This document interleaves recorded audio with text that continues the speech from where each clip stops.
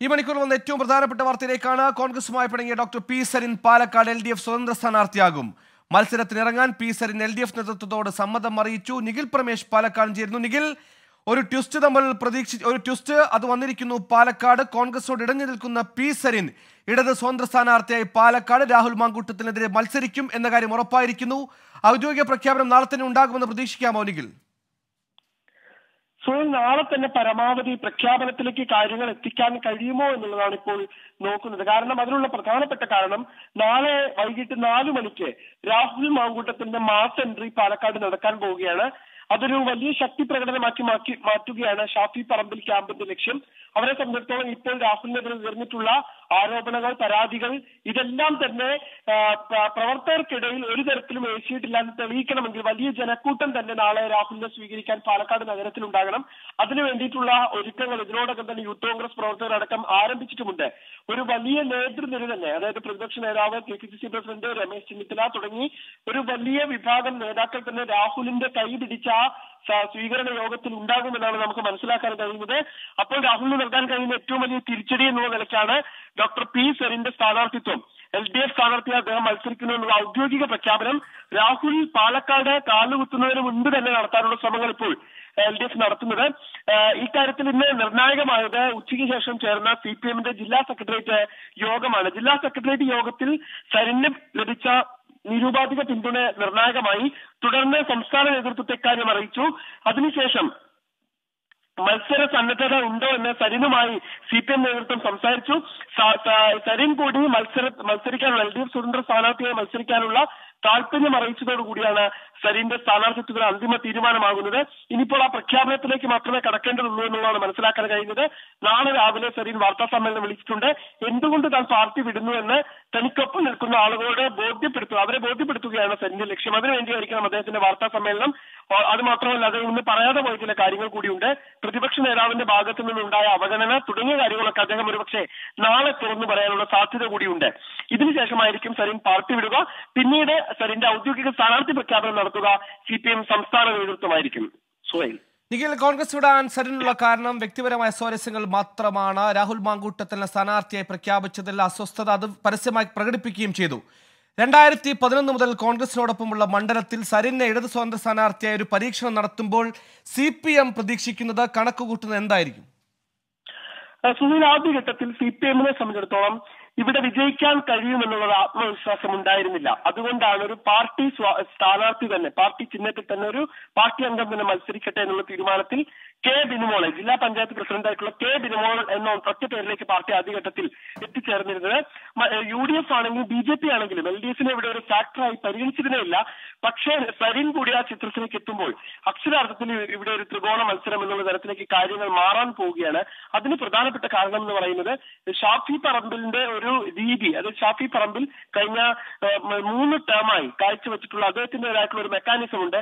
അത് തന്നെ ഏറെക്കുറെ പിന്തുടരാൻ കഴിയുന്നയാളാണ് സരിൻ എന്നുള്ളൊരു ബോധ്യം, ആളുകളോട് വളരെ ഹൃദയം തൊട്ട് സംസാരിക്കുന്ന രീതിയുള്ള ആളാണ് സരിൻ എന്നുള്ള ബോധ്യം ഇടതുപക്ഷത്തെ സംബന്ധിച്ചിടത്തോളം ഉണ്ട്. ഇത് മാത്രമല്ല, രാഹുലിനോടുള്ള ഒരു പ്രതികൂല വികാരം ഒരു വലിയ വിഭാഗത്തിനുണ്ട്. ഇത് രണ്ടും സരിനുള്ള വോട്ടായി മാറുമെന്നുള്ള ഒരു പ്രതീക്ഷയാണ് ഇപ്പോൾ LDFനുള്ളത്. ആ പ്രതീക്ഷ കൊണ്ട് തന്നെയാണ് വലിയ കൂടിയാലോചനകളിലേക്ക് പോകാതെ തന്നെ ഡോക്ടർ പി സരിൻ എന്ന കോൺഗ്രസുമായി ഇടഞ്ഞു നിൽക്കുന്നയാളെ പൊടുന്നനെ തന്നെ സ്ഥാനാർത്ഥിയാക്കാനുള്ള തീരുമാനത്തിലേക്ക് LDF എത്തിച്ചേർന്നതും. തൃക്കാക്കരയിലും പുതുപ്പള്ളിയിലും കണ്ടതുപോലെ ഉപതെരഞ്ഞെടുപ്പിൽ കോൺഗ്രസിൽ നിന്ന് ആരെങ്കിലും സ്ഥാനാർത്ഥിയായി വരുമോ എന്ന് പ്രതീക്ഷിച്ച് പാലക്കാടും കാത്തിരുന്ന CPIMന് അത്തരത്തിലൊരു സ്ഥാനാർത്ഥിയെ കിട്ടിയിരിക്കുന്നു. കോൺഗ്രസുമായി ഇടഞ്ഞു നിന്ന സ്ഥാനാർത്ഥി പ്രഖ്യാപനത്തിൽ പരസ്യമായി കോൺഗ്രസിനോട് അതൃപ്തി അറിയിച്ച പി സരിൻ ഇടത് സ്വതന്ത്ര സ്ഥാനാർത്ഥിയായി പാലക്കാട് ഇറങ്ങും. പാലക്കാട് ഒരു അപ്രതീക്ഷിത സ്ഥാനാർത്ഥിത്വം ഉണ്ടായിരിക്കുന്നു എന്ന സംശയം പറയാം. പി സരിനിലൂടെ മണ്ഡലം പിടിച്ചെടുക്കാനാകുമെന്ന പ്രതീക്ഷ കൂടി CPIM പങ്കുവെക്കുന്നു. നാളെ തന്നെ പരമാവധി വേഗത്തിൽ പാലക്കാട് പി സരിന്റെ ഔദ്യോഗിക സ്ഥാനാർത്ഥി പ്രഖ്യാപനം ഉണ്ടാകും എന്ന് തന്നെയാണ് പ്രതീക്ഷിക്കുന്നത്. നിഖിൽ പ്രമേഷാണ് പാലക്കാടെന്ന് വാർത്തയുടെ വിശദാംശങ്ങൾ നൽകിയത്. വാർത്താ സമ്മേളനം നടത്തിയതിന് ഡോക്ടർ പി സരിനെതിരെ അച്ചടക്ക നടപടി വേണ്ടെന്ന തീരുമാനത്തിൽ KPCC. വേഗത്തിൽ നടപടിയെടുത്താൽ രക്തസാക്ഷി പരിവേഷം ലഭിക്കുമെന്നാണ് വിലയിരുത്തൽ. സരിൻ സ്വമേധ്യാ പാർട്ടി വിടട്ടെ എന്നതാണ് KPCCയുടെ നിലപാട്. AV ജയശങ്കർ വിശദാംശങ്ങളുമായി ചേർന്നു. AV ജയശങ്കർ, ഇന്നത്തെ ആ വാർത്താ സമ്മേളനത്തിന് പിന്നാലെ തന്നെ സരിനെ എല്ലാവരും തള്ളിയിരുന്നു. അങ്ങനെ കെട്ടിയിറക്കിയ സ്ഥാനാർത്ഥിയല്ല രാഹുൽ മാങ്കൂട്ടത്തിൽ നിന്ന് വ്യക്തമാക്കിയത്. ഇനിയിപ്പോൾ ഇടത് സ്ഥാനാർത്ഥി കൂടി ആകുമ്പോൾ സ്വാഭാവികമായും പുറത്താക്കേണ്ടി വരില്ലേ? സരിനെതിരെ തൽക്കാലം നടപടിയെടുത്ത മൈലേജ് നൽകണ്ട എന്നാണ് നിലവിൽ KPCCയുടെ ഒരു തീരുമാനം. ഇത്തരത്തിലൊരു വീക്ഷണത്തിലാണ് നേതാക്കൾ എത്തിച്ചേർന്നത്. സരിന്റെ തുടർ നീക്കങ്ങൾ വിലയിരുത്തിയ ശേഷമായിരിക്കും പാർട്ടി തീരുമാനമെടുക്കുക. പാർട്ടിക്ക് വഴങ്ങുകയാണെങ്കിൽ അത്തരത്തിൽ വിടും, അല്ലെങ്കിൽ തുടർ നടപടികളെ കുറിച്ച് ആലോചിക്കും. സരിന്റെ ഇന്നത്തെ വാർത്താ സമ്മേളനത്തെ ഒരു വാചക കസർത്ത് എന്ന് മാത്രമാണ് നേതൃത്വം വിലയിരുത്തുന്നത്. ഒപ്പം തന്നെ ഇന്ന് വൈകാരിക വിഷയങ്ങൾ ഊന്നി മാത്രമാണ് സരിൻ വാർത്താ സമ്മേളനം നടത്തിയത്. മറ്റു കാര്യങ്ങളൊന്നും ഈ വാർത്താ സമ്മേളനത്തിൽ എന്തായാലും സരിന്റെ തുടർ നീക്കങ്ങൾ KPCC നിരീക്ഷിച്ചു വരികയാണ്. എന്തായാലും പാലക്കാട് സ്ഥാനാർത്ഥിയും മറ്റും ആകുന്ന ഒരു ഘട്ടം ഉണ്ടായി കഴിഞ്ഞാൽ അതുമായി ബന്ധപ്പെട്ടുള്ള നീക്കങ്ങൾ നേതൃത്വം എടുക്കും. എന്തായാലും നിലവിൽ സരിനെതിരെ തിടുക്കത്തിൽ നടപടിയെടുത്തുകൊണ്ട് ഒരു രക്തസാക്ഷി പരിവേഷം നൽകേണ്ട എന്ന ഉറച്ച തീരുമാനത്തിലാണ് കോൺഗ്രസ് ഉള്ളത്, KPCC ഉള്ളത്. എന്തായാലും സരിൻ സ്വമേധയാ പോണമെങ്കിൽ പാർട്ടി വിട്ട് പോകട്ടെ എന്നൊരു നിലപാടും ഒരു വിഭാഗം നേതാക്കൾക്കുണ്ട്. അതുകൊണ്ട് തന്നെ സരിനെതിരെ തൽക്കാലം അടിയന്തരമായി ഒരു അച്ചടക്ക നടപടി ഉണ്ടാകാനുള്ള സാധ്യതയില്ല. സുഹേൽ, ശരി, ഔദ്യോഗിക പ്രഖ്യാപനമൊന്നും വരുന്നതിന് മുന്നേ പുറത്താക്കിക്കൊണ്ടൊരു രക്തസാക്ഷി പരിവേഷം നൽകേണ്ട എന്ന തീരുമാനത്തിൽ തന്നെയാണ് കോൺഗ്രസ് ഉള്ളത്. വയനാട്ടിൽ സത്യൻ മൊഗേരി LDF സ്ഥാനാർത്ഥിയായേക്കും. സത്യൻ മൊഗേരിയുടെ പേര് നിർദ്ദേശിച്ച് CPI വയനാട് ജില്ലാ നേതൃത്വം നാളെ ഉച്ചയ്ക്ക് ശേഷം CPI സംസ്ഥാന കൗൺസിൽ ചേർന്ന ശേഷം സ്ഥാനാർത്ഥിയെ പ്രഖ്യാപിക്കും. വയനാട് ലോക്സഭാ മണ്ഡലത്തിൽ 2014 സത്യൻ മൊഗേരി മത്സരിച്ചപ്പോഴാണ് CPI ഏറ്റവും മികച്ച പ്രകടനം നടത്തിയത്.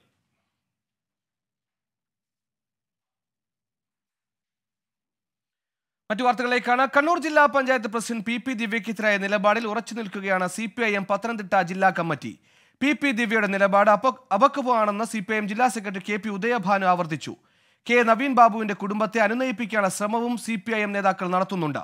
ADMന്റെ ആത്മഹത്യയിൽ നടപടി ആവശ്യപ്പെട്ട് പത്തനംതിട്ടയിലെ റവന്യൂ ജീവനക്കാർ ഇന്ന് കൂട്ട അവധിയെടുത്ത് പ്രതിഷേധിച്ചു. നാളെയാണ് K നവീൻ ബാബുവിന്റെ സംസ്കാരം.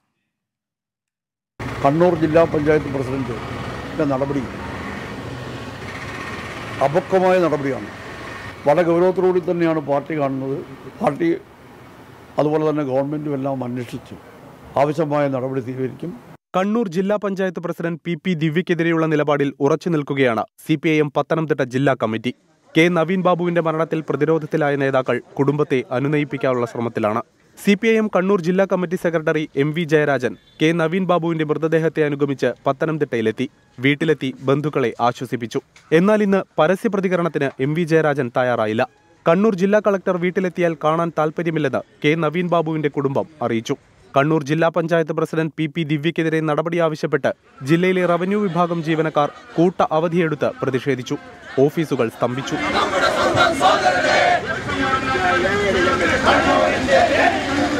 ഇന്ന് ഉച്ചയോടെയാണ് K നവീൻ ബാബുവിന്റെ മൃതദേഹം പത്തനംതിട്ടയിൽ എത്തിച്ചത്. ഇന്ന് സ്വകാര്യ ആശുപത്രി മോർച്ചറിയിൽ സൂക്ഷിക്കുന്ന മൃതദേഹം നാളെ രാവിലെ 10 മണിയോടെ പത്തനംതിട്ട കളക്ടറേറ്റിലേക്ക് പൊതുദർശനത്തിനായി കൊണ്ടുപോകും. ഉച്ചയോടെ സംസ്കാര ചടങ്ങുകൾ പൂർത്തിയാക്കാനാണ് തീരുമാനം. സഞ്ജയ് ഇക്ബാലിനൊപ്പം ശ്രീജിത്ത് ശ്രീകുമാരൻ, 24 പത്തനംതിട്ട. ജീവനൊടുക്കിയ കണ്ണൂർ ADM K നവീൻ ബാബുവിനെതിരായ നുണപ്രചാരണങ്ങൾ പൊളിയുന്നു. കൈക്കൂലി വാങ്ങിയതിൽ അന്വേഷണമെന്ന പ്രചാരണം തെറ്റെന്ന് വിജിലൻസ് തന്നെ വ്യക്തമാക്കി.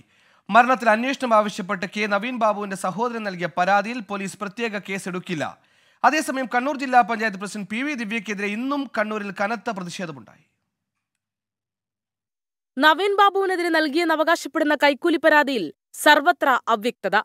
ഇമെയിൽ വഴി നൽകിയെന്ന് വാദിക്കുമ്പോഴും തെളിവുകൾ പരാതിക്കാരൻ പുറത്തുവിടുന്നില്ല. മരണത്തിന് പിന്നാലെ തയ്യാറാക്കിയ തട്ടിക്കൂട്ട് പരാതിയെന്ന് പ്രതിപക്ഷ ആരോപണം. കൈക്കൂലി പരാതിയിൽ വിജിലൻസ് പ്രാഥമിക അന്വേഷണം തുടങ്ങിയെന്ന പ്രചാരണവും പൊളിഞ്ഞു. വിജിലൻസ് കണ്ണൂർ യൂണിറ്റിൽ പരാതികളൊന്നും എത്തിയിട്ടില്ലെന്ന് ഡിവൈഎസ്പി വ്യക്തമാക്കി. ആരുടെയും മൊഴി രേഖപ്പെടുത്തിയിട്ടില്ല. പെട്രോൾ പമ്പ് ദിവ്യയുടെ ഭർത്താവിന്റേതെന്ന ആരോപണവുമായി കോൺഗ്രസ്. പ്രശാന്തൻ ഒരു ബിനാമി മാത്രമാണ്. അതിൻ്റെ പിന്നിൽ 2 CPMന്റെയും DYFന്റെയും നേതാക്കന്മാരുണ്ട്. ഈ പറയുന്ന ജില്ലാ പഞ്ചായത്ത് പ്രസിഡന്റിനും അതിനകത്ത് ബന്ധമുണ്ട്. അതുപോലെ തന്നെ ജില്ലാ പഞ്ചായത്ത് പ്രസിഡന്റിൻ്റെ ഭർത്താവിന് അതിനകത്ത് റോളുണ്ട്. ഇവരെല്ലാവരും കൂടിയുള്ള ഒരു കൂട്ട് ബിസിനസ് ആയിട്ടാണ് നമുക്കതിനെ കാണാൻ വേണ്ടി സാധിക്കുന്നത്. ദിവ്യയുടെ രാജി ആവശ്യപ്പെട്ട് വ്യാപക പ്രതിഷേധം. യൂത്ത് കോൺഗ്രസ് മാർച്ചിനിടെ സംഘർഷം.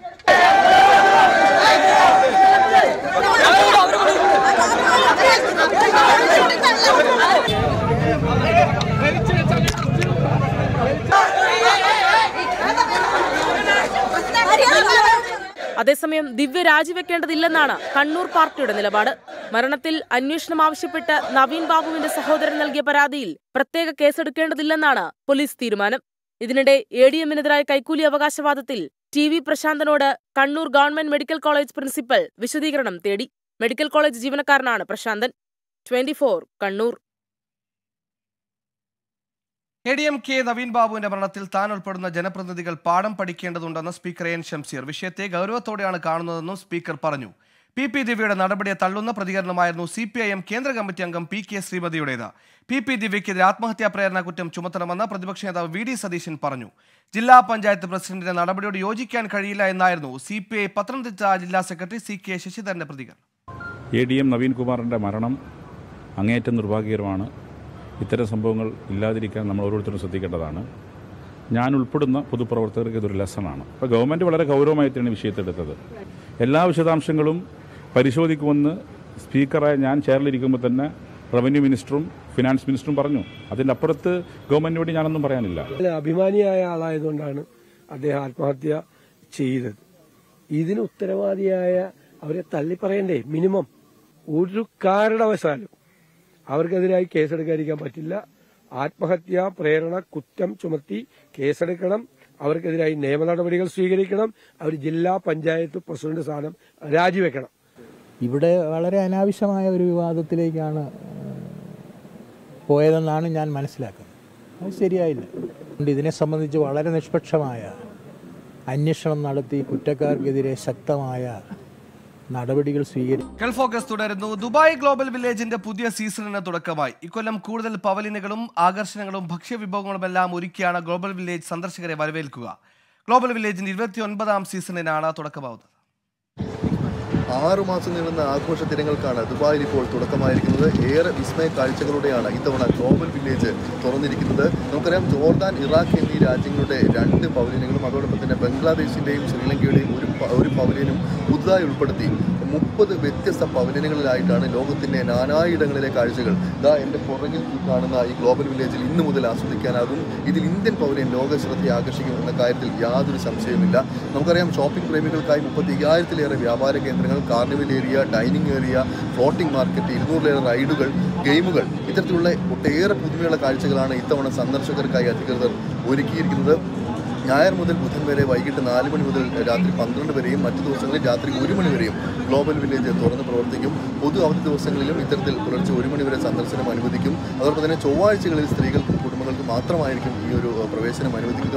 3 വയസ്സിൽ താഴെ പ്രായമുള്ള കുട്ടികൾക്കും അതോടൊപ്പം തന്നെ 65 വയസ്സ് കഴിഞ്ഞവർക്കും നിശ്ചയദാർഢ്യ വിഭാഗക്കാർക്കും ഈ ഗ്ലോബൽ വില്ലേജിലുള്ള പ്രവേശനം സൗജന്യമായിരിക്കും.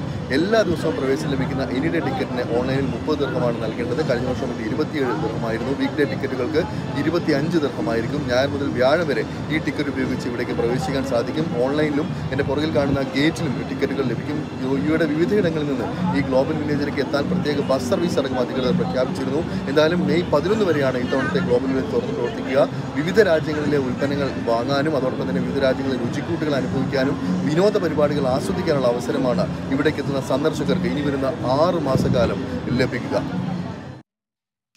ജൈടെക്സിൽ പുത്തൻ കാഴ്ചകൾ ഒരുക്കി ദുബായ് RTA. മെട്രോ സ്റ്റേഷനുകളിൽ നോൾ കാർഡിന് പകരം കൈപ്പത്തി കാണിച്ച് യാത്ര ചെയ്യാൻ സാധിക്കുന്ന സംവിധാനം ഉടൻ നിലവിൽ വരുമെന്ന് RTA അറിയിച്ചു. 2026ഓടെ സംവിധാനം പൂർത്തിയാക്കാനാണ് ലക്ഷ്യമിടുന്നത്. മെട്രോയിൽ യാത്ര ചെയ്യാനായി ഉപയോഗിക്കുന്ന നോൾ കാർഡുകൾക്ക് പകരം കൈപ്പത്തി സ്കാൻ ചെയ്ത് യാത്ര സാധ്യമാക്കുന്ന പദ്ധതിയാണ് RTA ജൈടെക്സിൽ അവതരിപ്പിച്ചത്. മൈ ID പാം എന്നാണ് പുതിയ സ്മാർട്ട് പദ്ധതിക്ക് RTA പേര് നൽകിയിരിക്കുന്നത്. നോൾ കാർഡുകൾ തൊട്ടടുത്ത കിയോസ്കിൽ സ്കാൻ ചെയ്ത് രജിസ്റ്റർ ചെയ്ത ശേഷം വലത് ഇടത് കൈകൾ സ്കാൻ ചെയ്ത് ബയോമെട്രിക് സംവിധാനത്തിൽ രേഖപ്പെടുത്തണം. പിന്നീട് സ്മാർട്ട് ഗേറ്റുകളിൽ കൈപ്പത്തി വെച്ച് മെട്രോയ്ക്കുള്ളിലേക്ക് കടക്കാനാകും. നിലവിൽ ചില മെട്രോ സ്റ്റേഷനുകളിൽ സാങ്കേതികവിദ്യ പരീക്ഷിച്ചു വരികയാണെന്ന് RTAയിലെ ഓട്ടോമേറ്റഡ് കളക്ഷൻ സിസ്റ്റം മേധാവി സല അൽ മസ്റൂഖി പറഞ്ഞു. പുതിയ സാങ്കേതികവിദ്യ 2026ഓടെ പുറത്തിറക്കാനാകുമെന്നാണ് പ്രതീക്ഷ എന്നും അധികൃതർ വ്യക്തമാക്കി. 24 ദുബായ്. സൗദി അറേബ്യയിൽ ജയിലിൽ കഴിയുന്ന കോഴിക്കോട് കോടമ്പുഴ സ്വദേശി അബ്ദുൾ റഹീമിന്റെ മോചനത്തിനായി രൂപീകരിച്ച നിയമസഹായ സമിതിയുടെ പൊതുയോഗം റിയാദിൽ നടന്നു. റഹീമിന്റെ മോചനവുമായി ബന്ധപ്പെട്ട് റിയാദിൽ സമാഹരിച്ച ഫണ്ടിന്റെ കണക്കുകൾ യോഗത്തിൽ അവതരിപ്പിച്ചു. സൗദി ബാലൻ കൊല ചെയ്യപ്പെട്ട കേസിൽ റിയാദിലെ ജയിലിൽ കഴിയുന്ന കോഴിക്കോട് കോടമ്പുഴ സ്വദേശി അബ്ദുൾ റഹീമിന്റെ മോചന ഹർജി അടുത്ത തിങ്കളാഴ്ച കോടതി പരിഗണിക്കാനിരിക്കെയാണ് നിയമസഹായ സമിതിയുടെ നേതൃത്വത്തിൽ റിയാദിൽ പൊതുയോഗം ചേർന്നത്. റിയാദിലെ നിരവധി സംഘടനാ പ്രതിനിധികളും പൊതുപ്രവർത്തകരും പങ്കെടുത്ത യോഗത്തിൽ റഹീം മോചനവുമായി ബന്ധപ്പെട്ട് സമാഹരിച്ച ഫണ്ടിൻ്റെ വരവ് ചെലവ് കണക്കുകൾ അവതരിപ്പിച്ചു. റഹീം നിയമസഹായ നിധിയിലേക്ക് ആകെ 47 കോടിയോളം രൂപയാണ് വിവിധ ബാങ്കുകൾ വഴി നാട്ടിൽ ലഭിച്ചത്. ഇതിൽ 1.5 കോടി റിയാലിന് തത്തുല്യമായ ഇന്ത്യൻ രൂപ കൊല്ലപ്പെട്ട ബാലൻ്റെ കുടുംബത്തിനും 7.5 ലക്ഷം റിയാലിന് തുല്യമായ തുക വാദിഭാഗം അഭിഭാഷകനും വിദേശകാര്യ മന്ത്രാലയം വഴി ഇന്ത്യൻ എംബസി മുഖേന കൈമാറുകയും ചെയ്തു. ഇതിൻ്റെ കൃത്യമായ വരവ് ചെലവ് കണക്കുകൾ ഓഡിറ്റിംഗ് പൂർത്തിയാക്കിയ ശേഷം നാട്ടിലെ നിയമസഹായ ഭാരവാഹികൾ അവതരിപ്പിക്കുമെന്നും യോഗത്തിൽ അറിയിച്ചു. അടുത്ത തിങ്കളാഴ്ച നടക്കുന്ന സിറ്റിംഗിൽ റഹീമിൻ്റെ മോചന ഉത്തരവ് ഉണ്ടാകുമെന്നാണ് പ്രതീക്ഷിക്കുന്നതെന്നും റിയാദിലെ നിയമസഹായ സമിതി ചെയർമാൻ CP മുസ്തഫ അറിയിച്ചു. ആ വിധിപ്പാർപ്പ് വന്നു കഴിഞ്ഞാൽ നമ്മുടെയൊക്കെ അഭിപ്രായത്തിൽ ഏകദേശം ഒരു 10 വർക്കിംഗ് ഡേ 15 ദിവസത്തിനുള്ളിൽ അദ്ദേഹം പോകാൻ സാധ്യതയുണ്ട്. റഹീം കയറി പോകാൻ സാധ്യതയുണ്ട്. അതിന് വേണ്ടി കാത്തിരിക്കുകയാണ് നമ്മളൊക്കെ. യോഗത്തിൽ നിയമസഹായ സമിതി ട്രഷറർ സെബിൻ ഇക്ബാൽ, റഹീമിൻ്റെ കുടുംബത്തിൻ്റെ power of attorney Siddique Thuvur എന്നിവർ കണക്കുകൾ അവതരിപ്പിച്ചു. നിയമസഹായ സമിതി നേതാക്കളായ അബ്ദുള്ള വല്ലാഞ്ചിറ, CP മുസ്തഫ, സുധീർ കുമിൽ, മുനീബ് പാടൂർ, സുരേന്ദ്രൻ, ബഷീർ എന്നിവർ സംസാരിച്ചു. കുഞ്ഞോയി കോടമ്പുഴ നന്ദി പറഞ്ഞു. ഇസ്മായിൽ പയ്യോളി, 24 റിയാദ്. സൗദിയിലെ ആരോഗ്യ മേഖലയിൽ സ്വദേശിവൽക്കരണ നിരക്ക് വർദ്ധിപ്പിക്കുന്നു. ലബോറട്ടറി, ഫിസിയോതെറാപ്പി തുടങ്ങിയ മേഖലകളിലാണ് സൗദിവൽക്കരണം വർദ്ധിപ്പിക്കുന്നത്. 2 ഘട്ടങ്ങളായാണ് പദ്ധതി നടപ്പിലാക്കുക. ആരോഗ്യരംഗത്തെ പ്രധാനപ്പെട്ട 4 മേഖലകളിലാണ് സൗദിവൽക്കരണ നിരക്ക് വർദ്ധിപ്പിക്കുന്നത്. റേഡിയോളജി മേഖലയിൽ 65%, ലബോറട്ടറി മേഖലയിൽ 70%, തെറാപ്യൂട്ടിക് ന്യൂട്രീഷൻ മേഖലയിൽ 80%, ഫിസിയോതെറാപ്പി മേഖലയിൽ 80% സൗദിവൽക്കരണം വർദ്ധിപ്പിക്കും. 2 ഘട്ടങ്ങളായാണ് പദ്ധതി നടപ്പിലാക്കുക. ആദ്യഘട്ടം 6 മാസത്തിന് ശേഷം, അതായത് 2025 ഏപ്രിൽ 17 പ്രാബല്യത്തിൽ വരും. Riyadh, Mecca, Medina, Jeddah, Dammam, ഖോബർ തുടങ്ങിയ പ്രധാന നഗരങ്ങളിലെ സ്ഥാപനങ്ങൾക്കും മറ്റു ഭാഗങ്ങളിലെ വലിയ സ്ഥാപനങ്ങൾക്കുമാണ് ആദ്യഘട്ടത്തിൽ പദ്ധതി ബാധകമാകുക. 1 വർഷത്തിന് ശേഷം, അതായത് 2025 ഒക്ടോബർ 17 2ാം ഘട്ടം പ്രാബല്യത്തിൽ വരും. ഇതോടെ രാജ്യത്തെ എല്ലാ സ്ഥാപനങ്ങൾക്കും പദ്ധതി ബാധകമാകും. സൗദി മാനവ വിഭവശേഷി സാമൂഹിക വികസന മന്ത്രാലയവും ആരോഗ്യ മന്ത്രാലയവും സഹകരിച്ച് പദ്ധതി നടപ്പിലാക്കും. നിലവിൽ മലയാളികൾ ഉൾപ്പെടെ നിരവധി വിദേശികൾ ഈ മേഖലകളിൽ ജോലി ചെയ്യുന്നുണ്ട്. പദ്ധതി പ്രാബല്യത്തിൽ വരുന്നതോടെ പലർക്കും ജോലി നഷ്ടപ്പെടുമെന്നാണ് സൂചന. Jaleel Kannamangalam, 24 Jeddah. Gulf focus തുടരുന്നു. റിയാദിലെ പ്രമുഖ വിദ്യാഭ്യാസ സ്ഥാപനമായ അലിഫ് ഇന്റർനാഷണൽ സ്കൂൾ ഏർപ്പെടുത്തിയ അലിഫ് എജു അവാർഡ് 2024 സമ്മാനിച്ചു. റിയാദിലെ ഇന്ത്യൻ സ്കൂളുകളിൽ ദീർഘകാലം സേവനമനുഷ്ഠിച്ച 15 അധ്യാപകരെയാണ് പുരസ്കാരത്തിന് തെരഞ്ഞെടുത്തത്. അലിഫ് ഇന്റർനാഷണൽ സ്കൂളിൻ്റെ 15ാം വാർഷികത്തോടനുബന്ധിച്ച് പ്രകാശം ചൊരിയുന്ന 15 വർഷങ്ങൾ എന്ന ശീർഷകത്തിൽ നടക്കുന്ന ആഘോഷ പരിപാടികളുടെ ഭാഗമായാണ് അവാർഡുകൾ ഏർപ്പെടുത്തിയത്. സ്കൂൾ ഓഡിറ്റോറിയത്തിൽ നടന്ന ചടങ്ങിൽ പ്രവാസി ഭാരതീയ സമ്മാൻ ജേതാവും റിയാദിലെ ഇന്ത്യൻ ഇന്റർനാഷണൽ സ്കൂളിൻ്റെ സ്ഥാപികയുമായ സീനത്ത് ജഫ്രി പുരസ്കാരങ്ങൾ സമ്മാനിച്ചു. ആദരവുകൾ ഉത്തരവാദിത്തങ്ങൾ വർദ്ധിപ്പിക്കുകയാണെന്നും പരിമിത സൗകര്യങ്ങളിൽ നിന്നും ഉന്നത വിദ്യാഭ്യാസ നിലവാരത്തിലേക്ക് റിയാദിലെ പ്രവാസി സമൂഹത്തെ കൈപിടിച്ചുയർത്തിയത് അർപ്പണബോധത്തോടെ സേവനം ചെയ്ത അധ്യാപകരാണെന്നും അവർ തൻ്റെ പ്രസംഗത്തിൽ ചൂണ്ടിക്കാട്ടി. രാഷ്ട്രനിർമ്മാതാക്കളെയും സാമൂഹിക പരിഷ്കർത്താക്കളെയും ഉന്നത പ്രൊഫഷനുകളെയും ആദരിക്കുന്ന സമൂഹം അവർക്ക് വിജയത്തിൻ്റെ വഴി തുറന്ന അധ്യാപകരെ പലപ്പോഴും വിസ്മരിക്കുന്നതാണ് പതിവെന്നും, എന്നാൽ ഇതിൽ നിന്ന് വ്യത്യസ്ത മാതൃക കാട്ടിയ അലിഫ് സ്കൂളിൻ്റെ ഈ ഉദ്യമം പ്രശംസനീയമാണെന്നും ആദരവ് ഏറ്റുവാങ്ങിയ ഇന്ത്യൻ ഇന്റർനാഷണൽ സ്കൂളിൽ നിന്നുള്ള മൈമൂന അബ്ബാസ് പറഞ്ഞു. ഇന്ത്യൻ ഇന്റർനാഷണൽ സ്കൂളിൽ നിന്ന് തന്നെയുള്ള സാഹിദ ജബീൻ, ഫൈസ സുൽത്താൻ, Nasar EH, Sabiha Sheikh, Indian international public സ്കൂളിൽ നിന്ന് ഷമീം മജീദ് ബാഷ, ഫരീഹ സലീൻ, യാര ഇന്റർനാഷണൽ സ്കൂളിൽ നിന്ന് പർവീൻ സുൽത്താന, നെയ്മ ഖാത്തൂൻ, മോഡേൺ മിഡിലിസ്റ്റ് ഇന്റർനാഷണൽ സ്കൂളിൽ നിന്ന് കവിത ശിവകുമാർ, ദാറുസലാം ഡൽഹി പബ്ലിക് സ്കൂളിൽ നിന്ന് സമീഹ വഖാർ, അൽ യാസ്മിൻ ഇന്റർനാഷണൽ സ്കൂളിൽ നിന്ന് സുബി ഫാത്തിമ ഷഹീർ, അലിഫ് ഇന്റർനാഷണൽ സ്കൂളിൽ നിന്ന് ഫാത്തിമ ഖൈറുന്നിസ, ആയിഷ ബാനു എന്നിവരാണ് അവാർഡിന് അർഹരായത്. King Saud university of medicine assistant പ്രൊഫസറും കൺസൾട്ടന്റുമായ doctor മുസായിദ് അൽ സഹ്ലി ഉദ്ഘാടനം ചെയ്ത പരിപാടിയിൽ പ്രിൻസിപ്പൽ മുഹമ്മദ് മുസ്തഫ കീനോട്ട് അവതരിപ്പിച്ചു. Teachers are the only community who can touch the future. Teachers affect the eternity, but unfortunately teachers go unnoticed. they go unrecognized. This is the significance of this Alif Eju Award. Alif group of schools CEO Luqman Ahmed അധ്യക്ഷനായിരുന്നു. King south university medical city IT manager Salman Khalid ആശംസകൾ നേർന്നു സംസാരിച്ചു. അലിഫ് global school director Muhammad Ahmed, headmaster Naushad Nalakath, administrator Ali Bukhari, programme convener Anas കാരയിൽ, Gifty Jeeson, Naushin Qadiri എന്നിവരും പരിപാടിയിൽ പങ്കെടുത്തു. 24 Riyadh. ദുബായിൽ വിവിധയിടങ്ങളിൽ ദീപാവലി ആഘോഷത്തിന് ഒരുക്കം. ഈ മാസം 25 മുതൽ അടുത്ത മാസം 7 വരെ നഗരത്തിന്റെ വിവിധയിടങ്ങളിൽ വർണ്ണാഭമായ ആഘോഷ പരിപാടികളാണ് ഒരുക്കിയിരിക്കുന്നത്. ഇന്ത്യൻ കോൺസുലേറ്റുമായി ചേർന്ന് Dubai festival and retail establishment, Dubai holding എന്നിവയാണ് പരിപാടി സംഘടിപ്പിക്കുന്നത്. Dubai global village, Coca Cola arena, അൽ സീഫ്, എത്തിസലാത്ത് അക്കാദമി ഉൾപ്പെടെയുള്ള സ്ഥലങ്ങളിലാണ് കണ്ണഞ്ചിപ്പിക്കുന്ന ദീപാവലി പരിപാടികൾ അധികൃതർ ആസൂത്രണം ചെയ്തിരിക്കുന്നത്. നൂർ ഫെസ്റ്റിവൽ ലൈറ്റ്സ് എന്ന പേരിൽ നടക്കുന്ന പരിപാടിയിൽ കരിമരുന്ന് പ്രയോഗങ്ങൾ ഉൾപ്പെടെ ആസ്വദിക്കാനുള്ള അവസരം ഒരുക്കിയിട്ടുണ്ട്. ദുബായിൽ നടന്ന ചടങ്ങിൽ Indian consul general Satheesh Kumar Shivan പരിപാടിയുടെ പ്രഖ്യാപനം നടത്തി. ഈ മാസം 25 മുതൽ അടുത്ത മാസം 7 വരെയാണ് പരിപാടി നടക്കുക. ഈ മാസം 25 രാത്രി 9 മണിക്ക് അൽ സീഫ്, ഈ മാസം 25, 26 തീയതികളിലും നവംബർ 1, 2 തീയതികളിലും ഗ്ലോബൽ വില്ലേജ് എന്നിവിടങ്ങളിൽ വെടിക്കെട്ട് ആസ്വദിക്കാനാകും. കൂടാതെ 25 രാത്രി കൊക്കക്കോള അരീനയിലും ഇത്തിസലാത്ത് അക്കാദമിയിൽ വൈകിട്ട് 4 മണി മുതൽ 11 മണി വരെ ദീപാവലി ഉത്സവം എന്ന സാംസ്കാരിക പരിപാടിയും അരങ്ങേറുമെന്നും അധികൃതർ അറിയിച്ചു. 24 ദുബായ്. വിദ്യാർത്ഥികൾക്ക് പ്രത്യേക നോൾ കാർഡ് പ്രഖ്യാപിച്ച് Dubai RTA. Dubai world trade സെന്ററിൽ നടക്കുന്ന ജൈറ്റെക്സ് ഗ്ലോബലിലാണ് ഇത് സംബന്ധിച്ച പ്രഖ്യാപനമുണ്ടായത്. അന്തർദേശീയ വിദ്യാർത്ഥി തിരിച്ചറിയൽ കാർഡ് അസോസിയേഷനുമായി സഹകരിച്ചാണ് നോൾ കാർഡ് പുറത്തിറക്കിയത്. ദുബായ് RTAയുടെ പൊതുഗതാഗത സംവിധാനങ്ങളിൽ 50% നിരക്കിളവ് ലഭ്യമാക്കുന്ന പ്രത്യേക നോൾ കാർഡ് പാക്കേജാണ് RTA പ്രഖ്യാപിച്ചത്. രാജ്യത്തെ സ്കൂൾ കോളേജ് വിദ്യാർത്ഥികൾക്ക് ഇതിന്റെ പ്രയോജനം ലഭിക്കും. Dubai metro, tram, bus, marine transport എന്നിവ ഉപയോഗിക്കാൻ കുട്ടികളെ പ്രോത്സാഹിപ്പിക്കുകയാണ് ഇതുവഴി അധികൃതർ ലക്ഷ്യമിടുന്നത്. നോൾ പേ ആപ്പ് വഴിയാണ് കാർഡിനായി അപേക്ഷിക്കേണ്ടത്. കാർഡിനൊപ്പം നോൾ കാർഡുമായി ബന്ധിപ്പിച്ച അന്തർദേശീയ വിദ്യാർത്ഥി തിരിച്ചറിയൽ കാർഡും ലഭിക്കും. കാർഡ് ഉപയോഗിക്കുന്ന വിദ്യാർത്ഥികൾക്ക് ദുബായ് RTA നൽകുന്ന നിരക്കിളവിന് പുറമെ UAE റീറ്റെയിൽ വ്യാപാരത്തിനും ഉപയോഗിക്കാൻ സാധിക്കും. രാജ്യത്തിനകത്തെയും പുറത്തെയും പ്രാദേശിക അന്തർദേശീയ ബ്രാൻഡുകളുടെ ഉൽപ്പന്നങ്ങൾ വാങ്ങുമ്പോൾ വിലയിൽ 70% വരെ കുറവും പുതിയ കാർഡിൽ ലഭ്യമാകും. ഈ വർഷം അവസാനത്തോടെ സ്റ്റുഡന്റ് നോൾ കാർഡ് ലഭ്യമായി തുടങ്ങുമെന്നും RTA അധികൃതർ വ്യക്തമാക്കി. 24 ദുബായ്. UAE ബാങ്കിംഗ് മേഖലയിൽ പ്രവർത്തിക്കുന്ന മലയാളികളുടെ കൂട്ടായ്മയായ ദ ബാങ്കേഴ്സ് ക്ലബ്ബ് ഓണം ആഘോഷിച്ചു. അജ്മാനിലെ റിയൽ സെന്ററിൽ നടന്ന പരിപാടിയിൽ UAE വിവിധയിടങ്ങളിൽ നിന്ന് 100 കണക്കിന് ആളുകളാണ് പങ്കെടുത്തത്. കൂട്ടായ്മയിലെ അംഗങ്ങളുടെ എണ്ണം 1000-ലധികമായതിന്റെ സന്തോഷ സൂചകമായി കേക്ക് മുറിച്ചു. അസുര ബാൻഡിന്റെ മ്യൂസിക് ഷോയും പുലികളി, ചെണ്ടമേളം, തിരുവാതിര, വടംവലി ഉൾപ്പെടെയുള്ള കലാപരിപാടികളും പരിപാടിയുടെ മാറ്റുകൂട്ടി. സജീവ് സോമൻ അധ്യക്ഷനായി.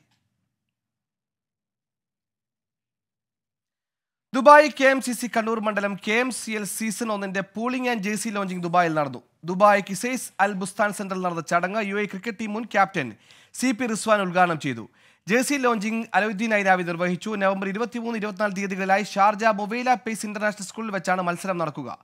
കണ്ണൂർ മണ്ഡലം പരിധിയിൽപ്പെട്ട 20 ടീമുകളാണ് ടൂർണമെന്റിൽ മത്സരിക്കുന്നത്. ജനറൽ സെക്രട്ടറി അൻസാരി പയ്യാമ്പലം സ്വാഗതവും ട്രഷറർ ഷഹീബ് സ്വാലി നന്ദിയും പറഞ്ഞു. ഇതോടെ ഗൾഫ് ഫോക്കസ് പൂർണ്ണമാകുന്നു. നന്ദി, ശുഭരാത്രി.